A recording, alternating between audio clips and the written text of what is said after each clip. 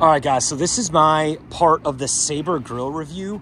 Every now and then on one of the reviews, there's something that I like about it where I just want to cover it in a unique way. And so I love that this is a high-end grill. That's amazing. It's got amazing finishes.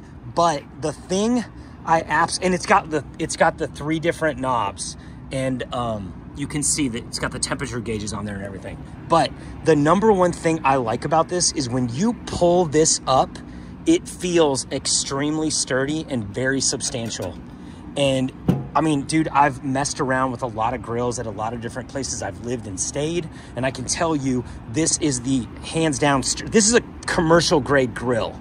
And if you're serious about grilling, if you don't have this, I kind of wonder, like, what are you thinking? This is worth taking a look at. If you're on this page, you're looking for a beast. I mean, dude, this is a beast, and you're gonna get your money's worth when you go this way.